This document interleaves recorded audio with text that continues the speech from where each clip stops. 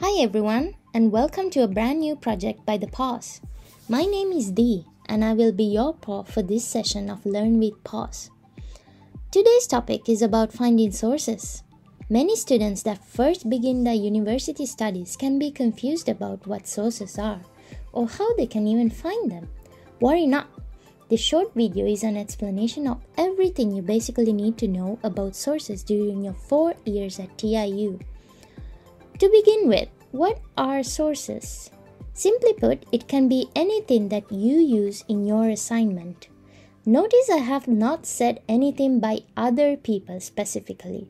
This is because if you have other published work and you plan to use it in your current assignment, you are also using your previous work as a source for your current one.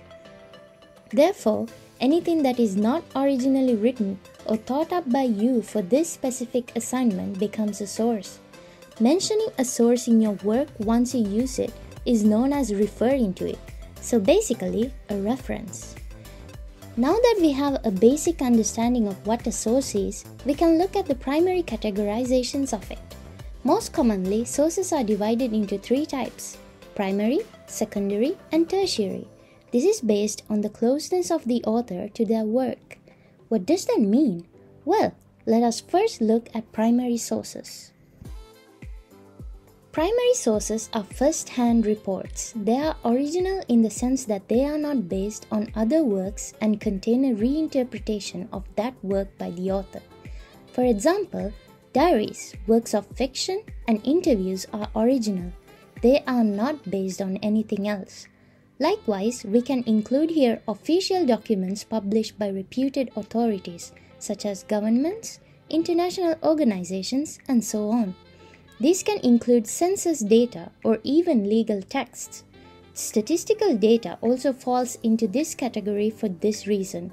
Corpora, which stands for large collections of texts, recordings, and speech, is also classified as a primary source. Moving on, secondary sources are interpretations of works authored by others, which, you guessed right, includes primary sources. The key point to note, however, is that secondary sources do not necessarily only interpret primary sources. Because secondary sources tend to provide discussions, commentary, or evaluation of former work, this is what you often see with previous research in academia. It is built upon the reassessment of past work by previous scholars. Examples thus include research articles, biographies, and monographs. Finally, we have tertiary sources.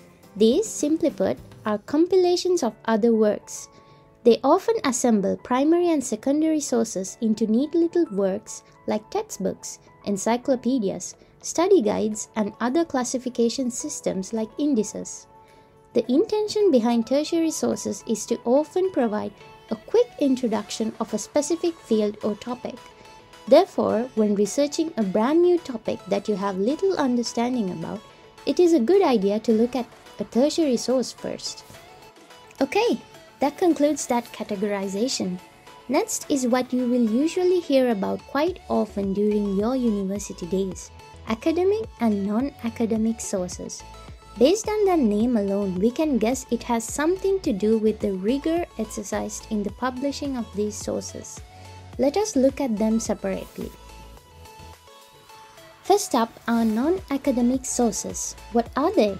In terms of intentions, non-academic sources are written to inform and even entertain the general public. The purpose is sharing information in general. This can be by both outsiders to the industry and insiders.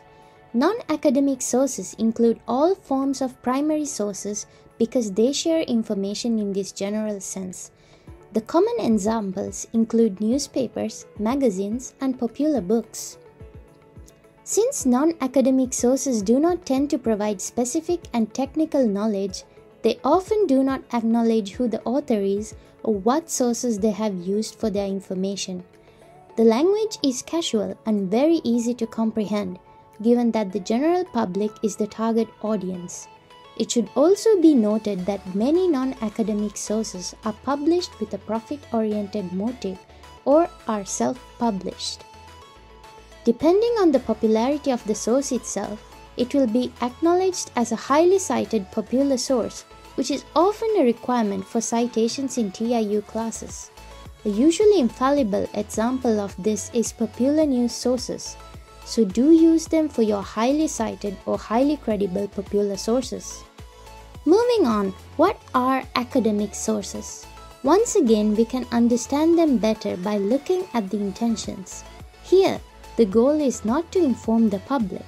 On the other hand, the goal is to contribute to the discipline and share information with other scholars or experts on the topic. This is what changes the approach and appearance of academic sources greatly. Unlike popular sources, which are colorful, full of pictures and pretty covers, academic sources tend to be quite drab. Since the goal is to promote research, they are also less frequently published, often in periodicals, as good research takes a considerable amount of time to compile. Your best bet for finding academic sources is to rely on specific databases, which we will now look at in more detail. So, how do we find the sources? Depending on the type, your approach is going to differ. Non-academic sources can be easily found and accessed, whereas you might need to look in more specific sections of the internet for academic sources. Google, or any other search engine that fancies you, is the go-to approach for non-academic sources. However, since at TIU there is often a requirement for credible sources, we shall look more closely at some tips you can follow in order to ensure your sources can actually be used in your assignments. Let's start with a simple Google search for non-academic sources. We will use a fairly common search query, recent impacts of climate change. As you can see, a number of related websites immediately show up. You can see the specific sites associated with each search result. Where applicable, the date of publishing also shows up. These are important in judging the reliability of your source. Now, if we click on the News tab of the Google search, hit results will be filtered to show news websites and media. This is useful when you want to specifically look for news articles for your papers. Okay, let's now have a look at how to find academic sources. We will begin with Google Scholar. Google Scholar is an extension of Google that specifically looks at scholarly literature within different databases and websites across the web. Let us use the same search query for convenience purposes. Recent impacts of climate change. As you can see, search results are all academic literature. You can clearly identify the database from where each article is indexed from. You can also see the year of publishing for each source. Related searches are shown at the end of the page for useful leads on what to read further. In the left sidebar, you can see an option to filter based on the time of publishing. Below this is an option to sort by date or relevance to your search query. You can also filter by the type of article. Next, let us look at the TIU Library website. What is a university library website? As the name implies, it provides information and resources for students and staff alike with regard to the campus libraries and affiliated databases. The TIU University Library is quite similar, but for our purposes, we shall focus only on the links it provides to external databases. When accessing the TIU Library website, make sure your language is set to English in the top right if necessary. What we are looking for as we scroll down is the section named Valuable Links for supporting your research. Click on the second option related to overseas databases and journals. These include all the databases TIU provides students with free access to when using the university Wi-Fi. With that covered, let us move on to the final section, keywords. What are keywords? The answer lies in the word itself, key.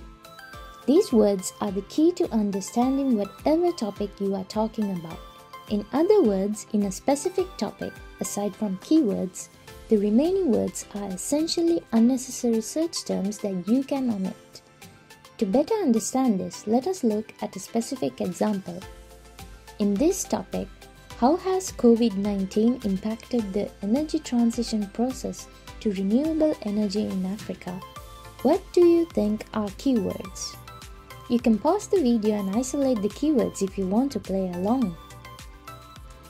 Now, let us ignore the advice of the lazy raccoon, because just Googling the entire sentence will not give you good search results. Okay, assuming you have already paused and resumed the video, let us analyze the research question in detail. One of the obviously important terms here is COVID-19.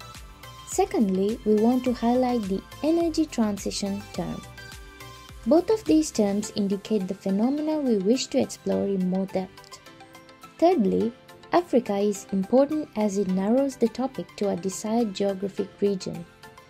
Notice that we can highlight impact from the verb impacted. We can change important verbs to noun forms for maximum effect. You might wonder at this point if we ought to include the words renewable energy. This is up to you. However, we already have quite a few keywords. Generally, we want to stick to as few keywords as possible. Furthermore, in the term energy transition, we imply the switch towards renewable energy, which makes it somewhat redundant. This also helps us filter articles that will only focus on renewable energy in Africa per se, as opposed to information on the transition process. Thus, we are left with just 3 keywords: COVID-19 impact, energy transition, and Africa. It neatly sums up our research question.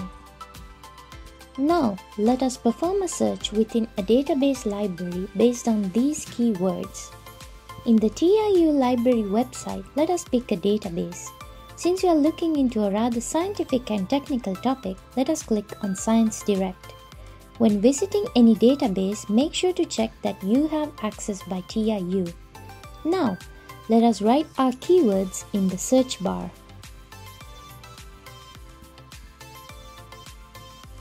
A number of articles with our keywords highlighted in yellow show up. We can look at the abstracts of each research article within the search page itself. You can also notice that a PDF download option is available for each.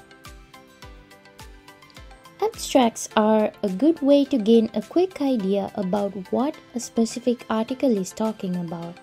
This helps you avoid wasting time on articles that seem related but ultimately do not delve into your specific question.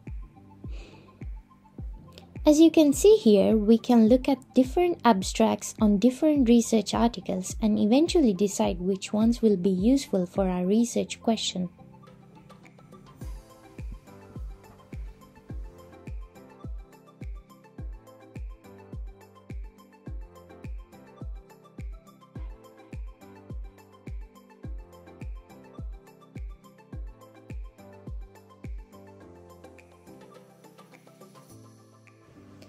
Once you have decided on useful articles, you can easily select multiple articles and download them all together as PDF attachments or read them online as they are.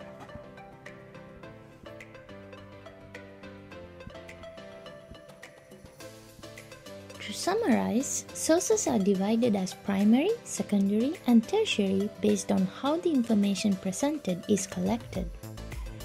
Sources are divided as academic and non-academic based on the content, motive, and target audience of the source. Lastly, keywords capture the main ideas of the research and are used to find sources more efficiently. And that brings us to the end of this video. Thank you so much for watching. I hope you learned more about sources and how to find them for future assignments. You can subscribe to our channel for more videos like this, or to catch up on our latest workshops. And if you're ever in need, know that you can book a PAW at tiugti.com/pawadvising and book a session with us for help with anything. See you soon!